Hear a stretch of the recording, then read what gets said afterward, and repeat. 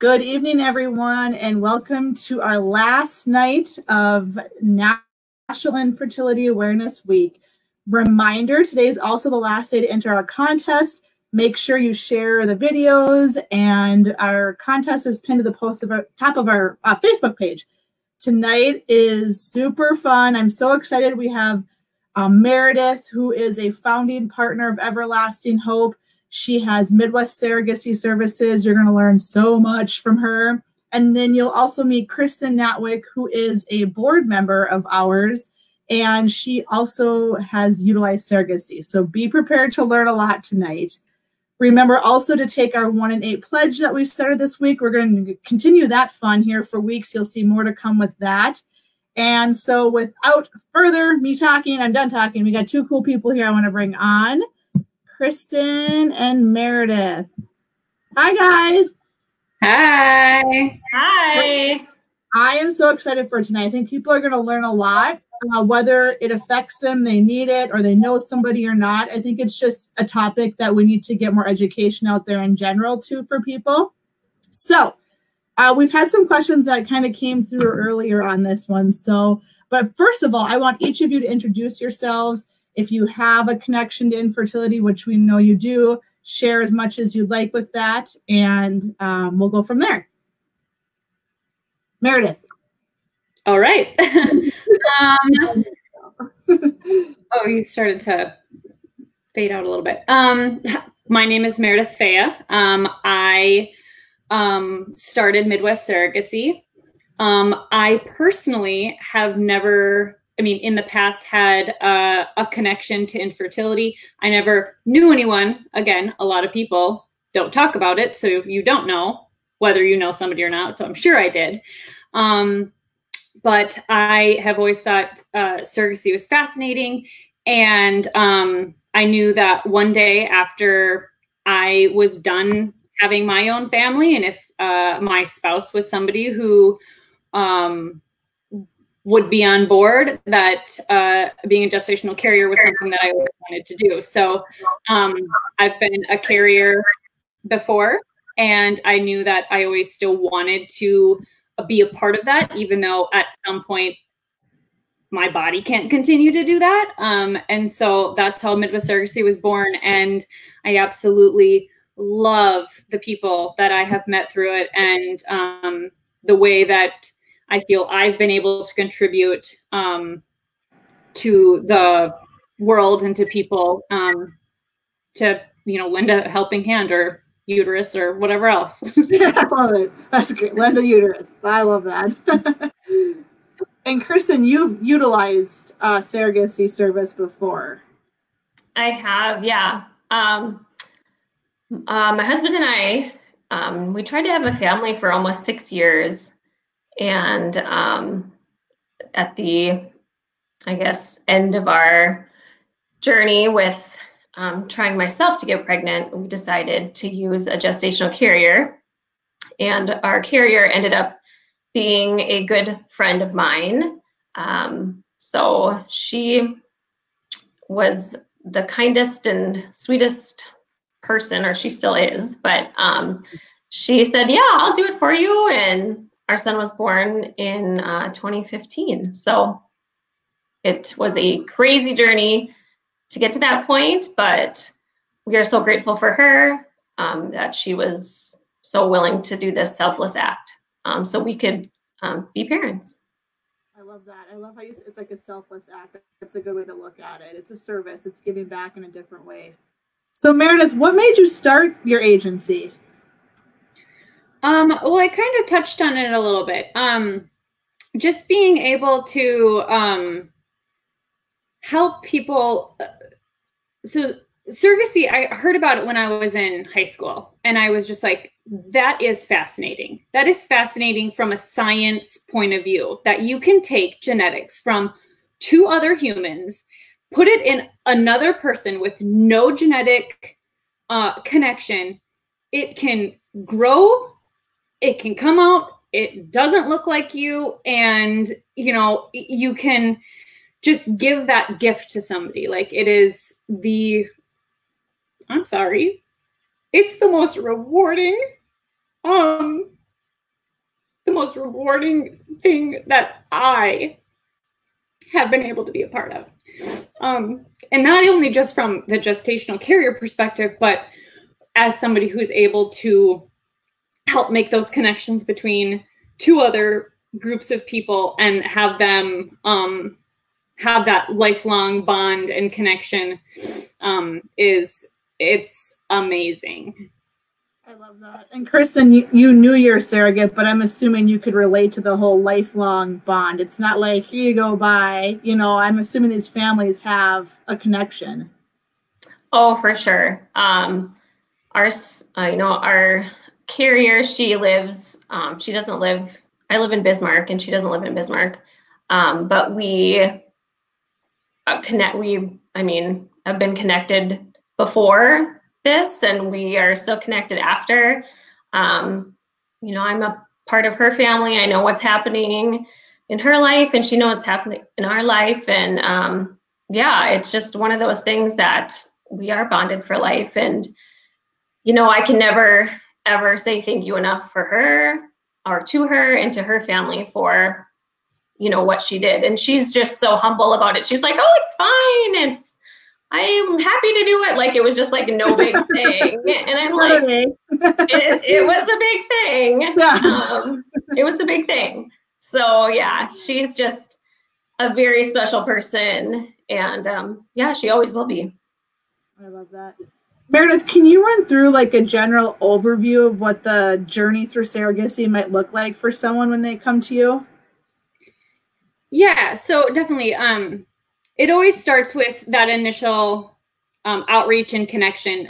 So typically somebody will reach out. There's like a application, not really, type thing on my website, MidwestSurrogacyLLC.com. And I'm sure you'll link that somewhere. Yes, I'll put in the comments. And you're in our research section too under surrogacy, but I'll also put it in the comments. Okay. So there's just like, you just fill out a little bit of information, whatever, not anything too grandiose or whatever. And then we kind of make our first contact. So if you're local, then we used to get together and have coffee or something. But for anyone who's a distance away or currently, we just do like a Skype conversation, just kind of get to know each other. Like that gives you the opportunity to find out a little bit more about the agency, what we offer, what we can do for you, as well as it allows me the opportunity to kind of like, what brought you to this point? Like, did you always know you couldn't have children? Have you tried for a long time and it didn't work? Did you have an absolutely horrific pregnancy that almost ended in your own life? All those types of different things where we just kind of get to know each other. And then we decide whether Midwest Surrogacy is the right route for you. And if you decide that it is, then fantastic. And then, so then you would retain our services. And then at that point and beforehand, some people have already started looking at their an IVF clinic. They're all over the country. There are a lot of good ones. And so if you haven't already started that, I could help you try to locate the one that might be, best for you and whatnot. Otherwise, that's when you're meeting with them, getting your stuff figured out, talking to their financial counselors, because you have to, all of that stuff you pay directly to them and whatnot. If there are embryos that you need to create, that's your time that you can be working on that. You can, if you need a donor for egg or sperm, that's when you would get those things. It's always nice, I feel personally, to have your embryos ready before or during like the carrier locating and locking down. It's just nicer when as much is done prior to that woman being ready to say, all right, let's go, because she's usually at the let's go when it's there. So as much as you can get done beforehand is fantastic, but you can also do it during. Once you have all the IVF stuff done, then you can create your embryos. You can have them genetic tested if you want to. And then that's when we start matching with the carrier. And I'm always looking for carriers, and I'm always looking for intended parents, and just to make sure that that it's not like, oh, I have one here and one here. All right, let's match them. I want to make sure that you are the right match. And typically, most people, and I will use our Midwestern geographic area, everyone's kind of looking for the same thing, good values, good communication. Something you have to think about is, do you want to transfer more than one embryo? Tops two. Does she want to carry? Is she okay with transferring, multiple embryos? All those things kind of go into that match process, as well as just, again, your morals, your beliefs, your, all that, how much communication you want. All these things are things that you're going to have to think about. And on both parties have to, and then we have to make sure that those things mesh and match up. Once you have kind of, so back up one second. So as you're doing the match process, I have the intended parents kind of write up a little bio thing, like, all about us type thing with a few pictures. And then your carrier does the same thing, or a potential carrier. And then I kind of show them to each other, pass them off to each party, and they kind of on paper say, hey, yeah, this is somebody I would like to work with, or this is somebody that I could see working with. And then at that point, we schedule, again, depending on geographics, either an in-person little meeting with she and her spouse, if she has one, and then the intended parents. And then I kind of facilitate that and everything, make sure everyone's kind of comfortable. Because it's it can be quite daunting to have that conversation. It's like a first date, so if at that point, after you've met and you've talked and everything, and you feel like that's I want to move forward, then I don't ask for any sort of an answer right then. It's like, think about it, talk about it amongst yourselves for a couple of days, shoot me an email, either way, let me know, type thing. And then once you are matched from that perspective, then you typically go into like the medical and psychological screenings. So the carrier will go to wherever your clinic is.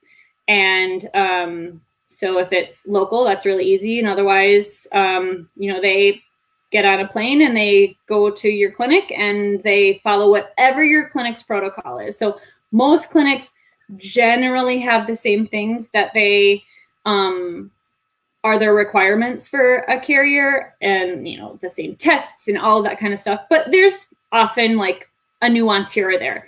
So your carrier is going to follow whatever your clinic's protocol is. They'll do their medical screening. There's always a psychological screening of some point. Sometimes it's just the carrier. Sometimes it's the carrier and their partner or spouse.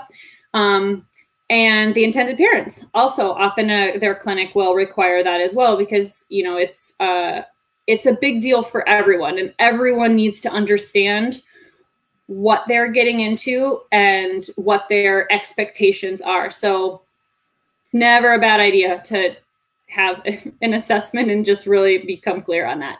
So once those two things are taken care of, your medical and your psychological screenings, then it's legal. And sometimes, or some agencies will require the legal to happen right away, but we do not, because if your carrier isn't going to pass the medical screening or the psychological screening for some reason, I don't want you to have to have wasted your finances on a gestational carrier agreement and the whole legal aspect of it. So, there are certain things that are expected for the for their travel and all that stuff, and you fund an account with like $5,000, or depending on where it is, the dollar value is a little bit different.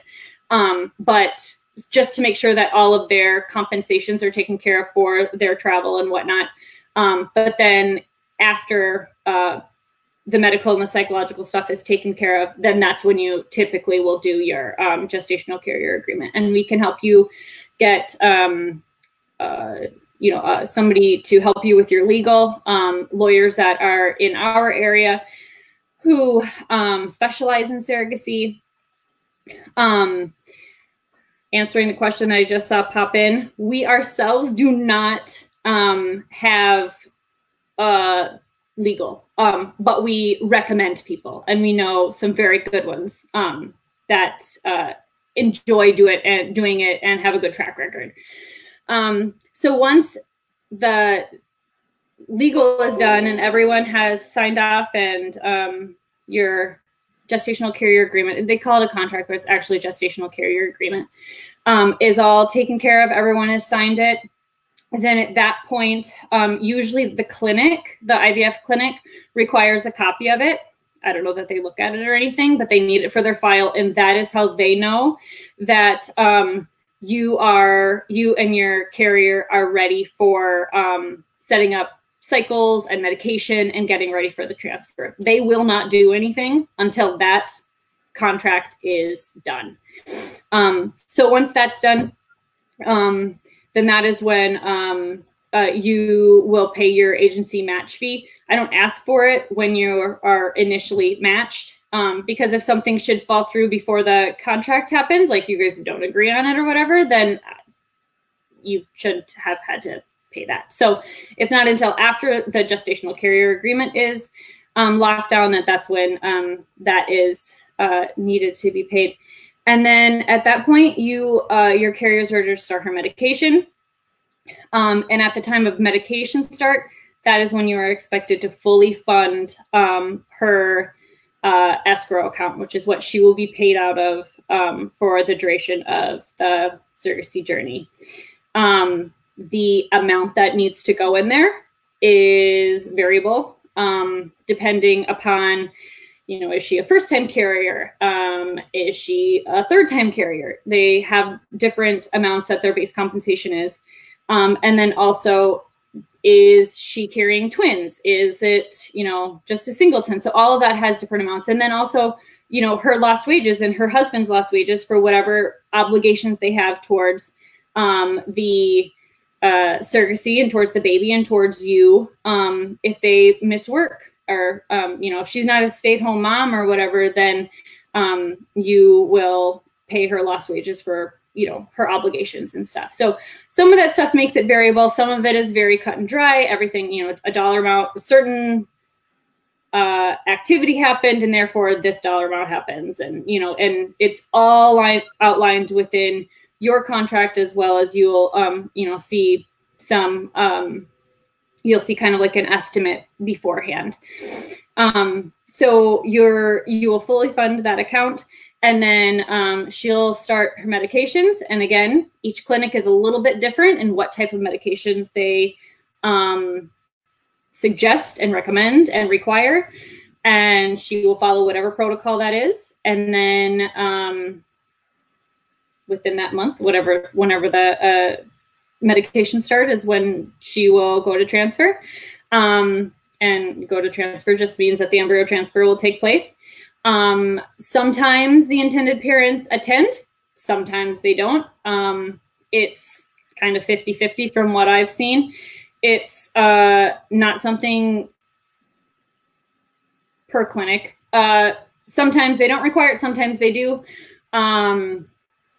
And also oftentimes the logistics of it play into whether the intended parents go to it.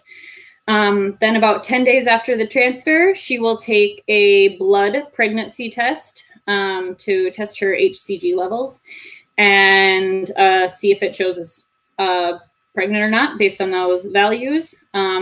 If it shows a positive of that, then a couple days later, she'll go back in and have the same test to see if they continue to go up. And then at that point, they typically say, fantastic, you're pregnant. She'll have ultrasounds to make sure there's a fetal heartbeat, but that comes a little bit later. And then you are pregnant and she is pregnant and you're all pregnant and you are on your way, and she will follow your IVF or your IVF doctor for about 8 weeks. It kind of depends. And then she will just become a normal pregnant person who goes to her OB and follows the normal, US protocols for maternity appointments and whatnot. Once it's time to, so then again, as far as like logistics with appointments, if you are close enough to attend appointments, you can do that.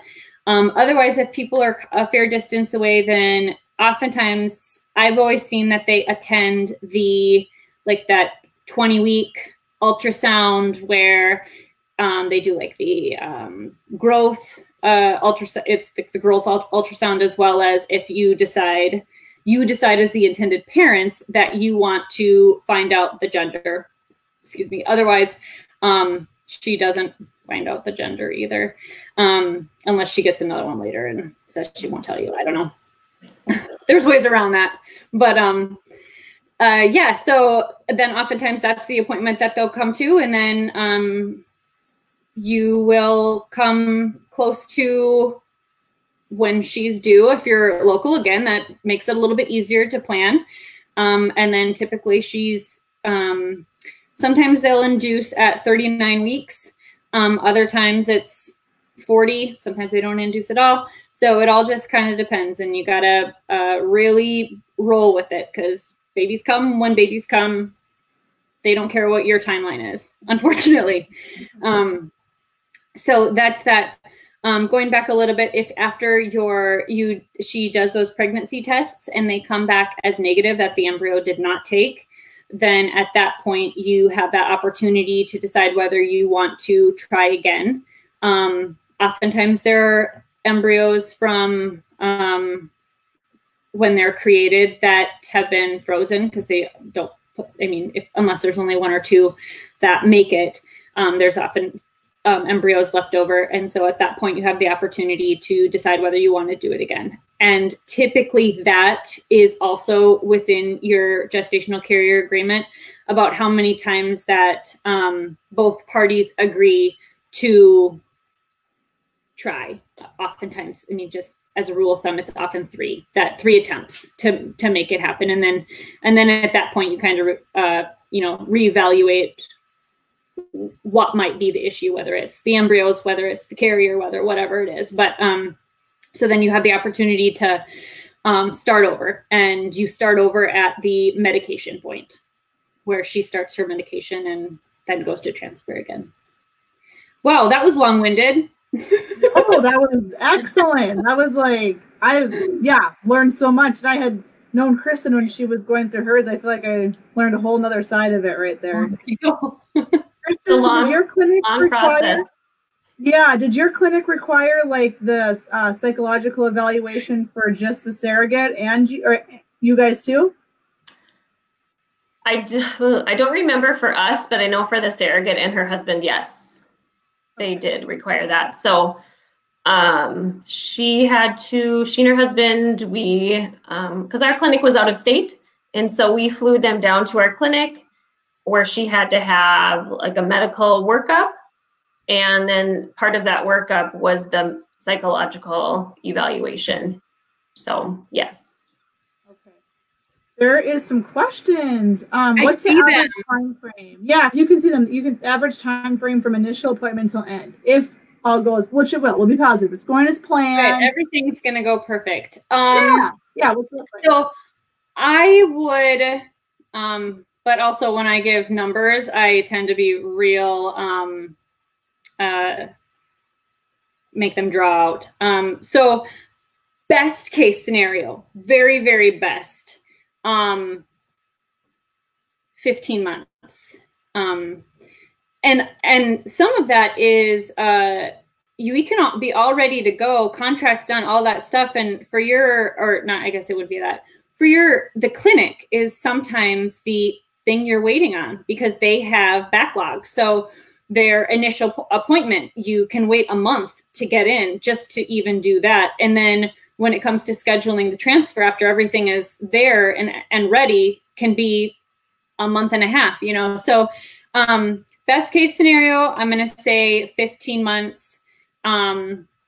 Worst case, and that's that there's not a, you know, a carrier that meets your expectation, or not expectations, your criteria, we'll say, can be, you know, that can draw out, and that can be, you know, a 6-month wait too. It all, you know, just depends on who wants to do it and who's applied. And I should also state that you know, it's like 1 in 9 women who do the initial like application to become a carrier who actually do. It's stringent what they have to be able to you know, pass on, and you know, there's a lot of requirements that they have to meet. So which is good, because you're going to get the best, you know, the best of what's out there. But it really shrinks the pool from who wants to do it versus who's able to do it. What was your time frame, Kristin? I believe you had the embryos already, correct? Yeah, we had embryos created, so that piece of it was done. I think we started legal, like all the paperwork and the contract. I think that was in like August, September. And then by the time, let's see, our transfer then was in end of February.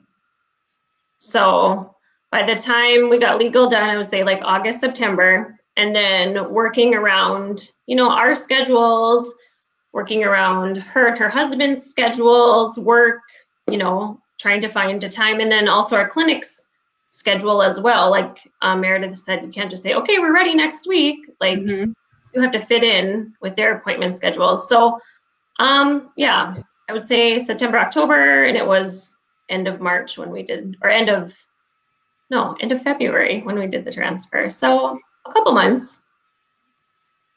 Meredith, do you have a lot of intended parents waiting for carriers?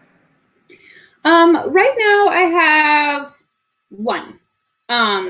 So that's, you know, that's pretty good.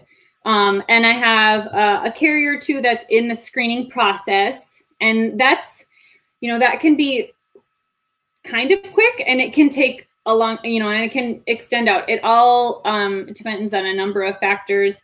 But the main one being, you know, how quickly they are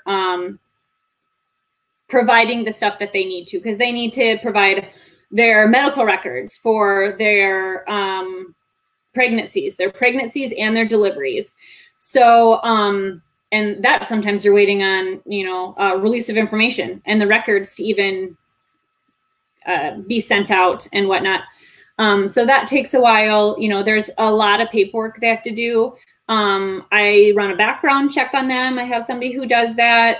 So there's, you know, a number of things that that have to take place. And then, you know, with it all, like I review their medical records, and I feel like I have a pretty good eye to be able to see something that's like grossly standing out at me as like, ooh, I don't know about that in their medical records. But ultimately, the medical records go to the IVF clinic, and they are the ones who have the final say in it.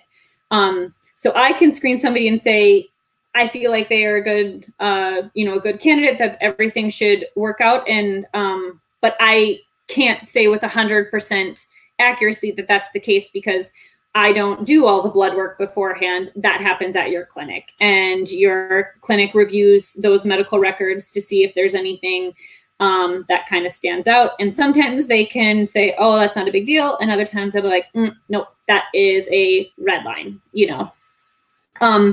But it helps up front that we have them within their application process of providing their medical records. They also have to have a letter from their OB saying that they approve of them being a gestational carrier, that they feel like they'd make a good candidate for it.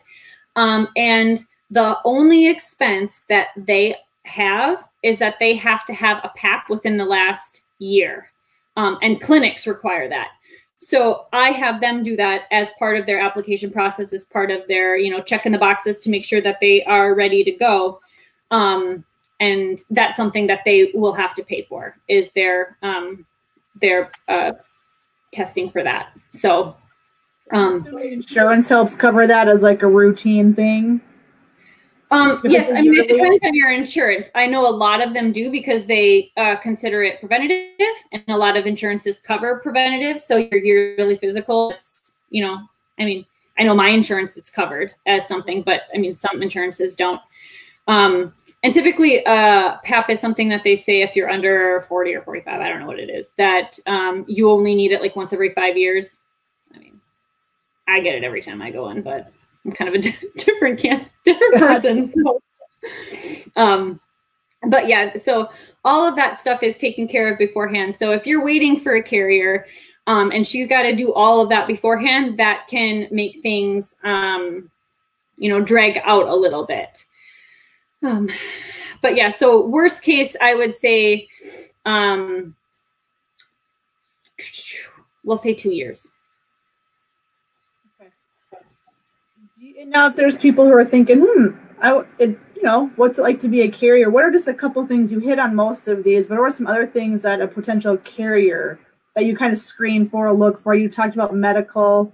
Does their health? I mean, like what are some other specifics that you kind of look at? Okay, so one of the things that is a definite benefit to an intended parent is if your carrier has health insurance that covers surrogate pregnancy. Those are your words, surrogate pregnancy, not surrogate parenting, surrogate pregnancy. Write that down, everyone. Write it down and go look. That's important.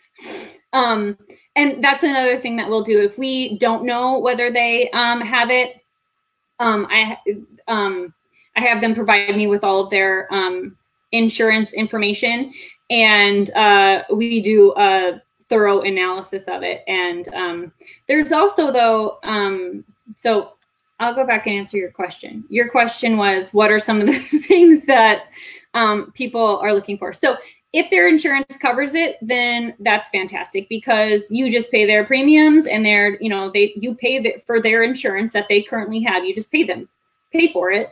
And that saves you a lot in the end. There are a couple of insurances that when it's open enrollment, so again, you're waiting till the end of the year. Like if everything lines up perfect, great, you know. But otherwise you have to work with timelines.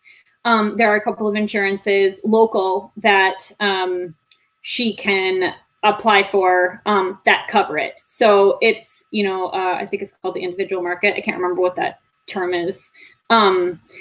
But there's insurances that do cover it. And that's a huge bonus from previous years, where it was like, if she doesn't have it through an employer, then you're forking out an additional 25 to 30 grand just for a policy. And you're still paying the deductibles, and you're still paying the premiums. And it's just, I mean, it's ludicrous. But so that's definitely something that parents want. But again, the more filters you put on your search, the smaller your pool is of search results. So the more criteria that you require of her, then, you know, everyone wants that. So not everyone has it. But let's see, other things that are required. So that's not a requirement of a carrier. That's just a bonus if she has it. I have a little list here, and they're also listed out on my website. So, you know, pretty much everything that I'm talking about, you can also refer back and check it out on there. But some of I won't list them all, but things, you have to have had delivered a child, at least one child of your own, and be raising it. You have to have uncomplicated obstetric history and be able to provide those records. You must be a non-smoker living in a non-smoking home. No history of drug or alcohol abuse. Live a healthy lifestyle. But everyone should do that. Yeah. Let's see. Big one, but you wouldn't even think about it. No fear of needles or shots or anything, because They're coming at you. except for one that I've ever known, you have to administer injections to yourself throughout the, even into pregnancy. So you'll do it for an extended period of time. So if you've got a problem with needles, maybe not a great idea for you. Not take any medications that would be harmful to a pregnancy, including psychotropics. No criminal convictions. Again, there is a background check done, so it will be found. No. I'm just playing. I mean, I do it, so I mean, it's gonna happen. Not have received psychiatric care for mental illness. Be between the ages of 21 and 40. Most clinics will go up to 40. Some say like 38. As a rule of thumb, they typically say a BMI between 18 and 30. Reside in a surrogate-friendly state. And we can help you determine that. Minnesota is surrogate-friendly. North Dakota is surrogate-friendly. South Dakota, not anymore. And then many other states are. New York just became a surrogate-friendly state. They just had a law passed. But a lot of them are, there are, a handful that aren't, and some of them have very gray. They're gray as far as whether your agreement would be upheld in court or not. But we can look at all of that. Let's see what else. Do you work with only certain clinics, or do you work with all clinics? I do not have any specific clinic that I only work with. Whomever your IVF clinic is, then I will work with them. I've worked with clinics in California, Colorado, New Jersey, North Dakota, and Belgium, but that was a one-off there. But so yes, clinics all over the country, and many very good ones. I'm assuming you also, do you work with carriers only from specific states, or is that all over too? So as far as carriers go, again, it's gonna, if they will immediately be rejected if they don't live in a surrogate-friendly state. So right away, because they have to give birth in a surrogate-friendly state. Otherwise, there are so many legal issues that come into play. So if they are living in a non-surrogate-friendly state, then they can't. Okay. Is it rare to find a match in North Dakota for intended surrogate? Based on where we live, no, it's not uncommon. I've seen it 3 times in the last 2 years. So, and most parties like that, that everything is kind of really local, and they get to have that that intimate relationship where they, can go out for dinner if they want to, or, they can go to their appointments. They can really establish that relationship on a, a little bit of a deeper level than when it's all through Skype or, distance. I mean, even though there's so much technology now that it really doesn't matter. But yes, to answer your questions, it's not rare. I think your costs are listed on your website, correct? For the most part, there's a cost. They're all there. And my website just got revamped, so it's a lot more detailed even now. So it lists the different what your expectation is kind of as far as compensating your carrier for the different things. It breaks down agency fees based on your specific situation. whether you're domestic, international, first time, repeat. And then it says what your estimates are for legal. You're expected to pay for your legal as well as your carrier's legal. They just have their own representation. And then it has in kind of an estimate of clinic, IVF clinic fees. But again, those are done outside of Midwest Surrogacy. You pay that all directly. They give you your financial statement of what you have to fund your accounts with and stuff for them, and that money is all pulled straight from them. Okay. Is it rare to find a surrogate for twins? 50-50. I'll say that. Was yours all about it, Kristin? Pardon me? Was yours all about twins if you wanted? Yeah, we actually did transfer 2 embryos, and only one took. So she was on board for twins, and initially she was disappointed it wasn't twins. You know, really ready. Yeah, and I mean, obviously we just wanted a healthy baby, but yeah, I mean, she was on board. You know what? I find that to be the case, that because they've had to get themselves mentally ready for twins, so they're ready for it, and then it's not. So they're like, dang, you know, like I was ready. Yeah, I'm not gonna lie, I'm not disappointed because now it's just gonna be a little bit easier than she like felt bad about it, and I'm like, don't feel bad about it. We're just thrilled. Yeah, that is fun.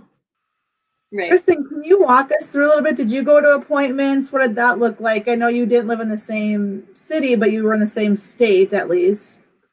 Yeah, so we went to a few appointments. We went to the 20-week appointment like Meredith talked about.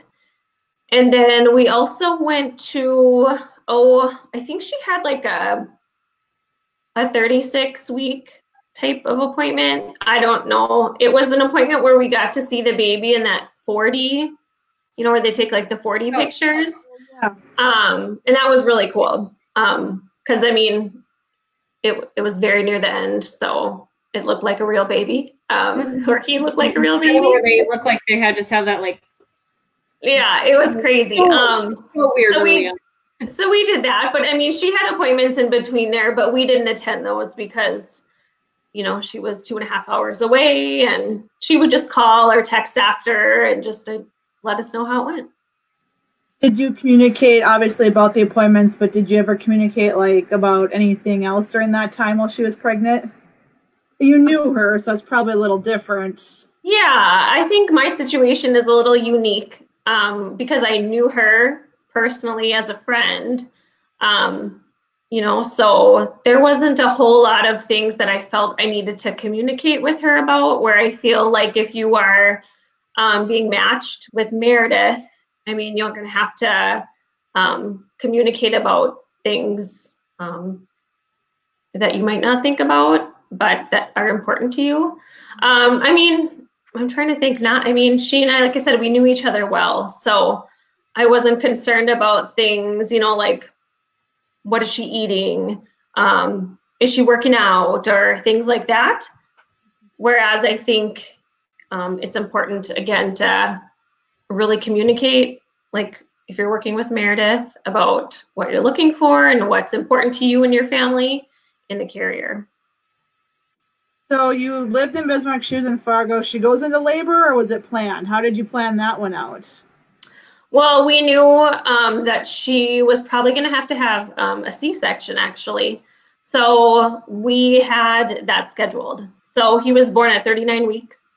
So we, that one of the last appointments she had, the OB was like, all right, well, this puts us out at 40 weeks, and it was right around Thanksgiving. And he's like, let's not do that at Thanksgiving. So we just went the week before, and so he was born at 39 weeks, and we were lucky enough we had it scheduled, so we were able to be there and not have to worry about missing the birth.